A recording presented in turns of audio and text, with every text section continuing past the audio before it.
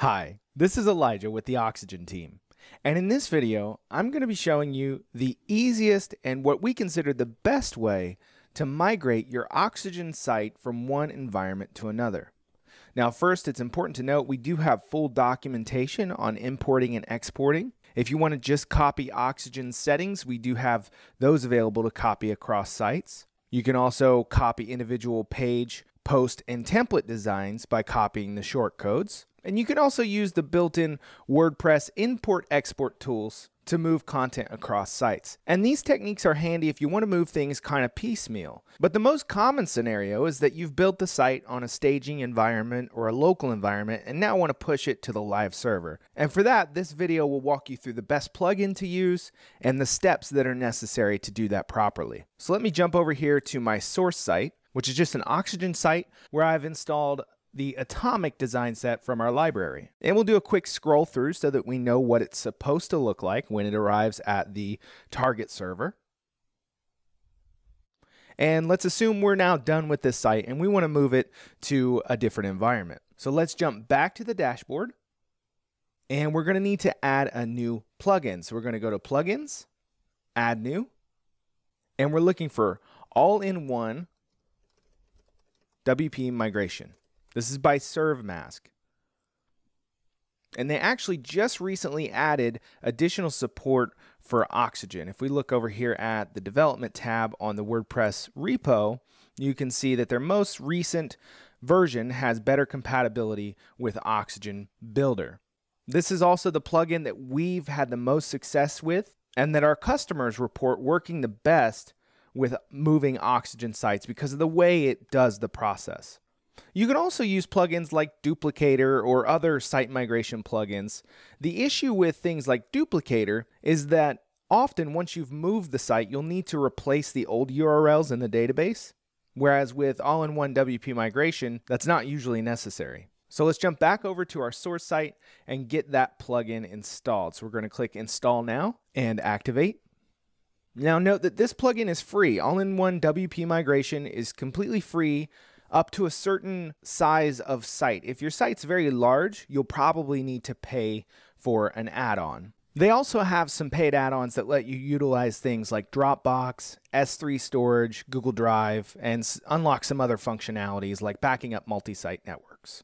So now that we have the plugin installed, we're going to jump over to AllinOne WP Migration and click Export. And we're going to export it to a file. And it'll go ahead and go through this process, checking extensions, and then once it's done, it'll give you the option to download the file. So this is going to be a file with a .wpress extension, which is essentially a zip archive that AllinOne WP Migration knows how to handle. So we're going to close that out, and then we're going to jump over to our target site. This is just a completely fresh WordPress install, which is all you need to go ahead and import your entire site. So we're going to jump to the dashboard on the target install. And we're going to add that plugin back, AllinOne WP Migration. Click Install Now. Activate that. And now we're ready to go to AllinOne WP Migration and import. And then we'll just drag that WPress file right in.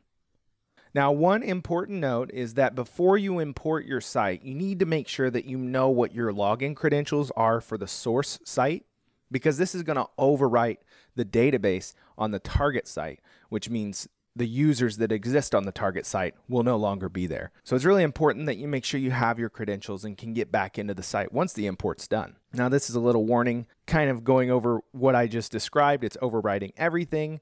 Make sure you have a backup if this target site is maybe a production site that you're just uploading changes to. Make sure you back up the current state of it before importing the new site. So we're going to proceed. And now it says we're done. It's been imported, and it gives you some instructions on what you need to do.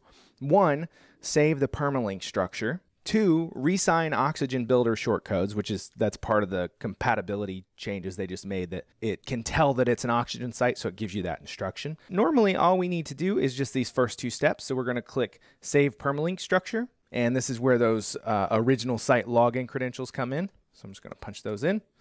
And all we need to do here is just click Save Changes. And then we're going to go ahead and perform that second bit of instruction, which is to re-sign Oxygen's shortcode. So we'll go to Oxygen, Settings, Security, and we are going to go ahead and click Sign All Shortcodes.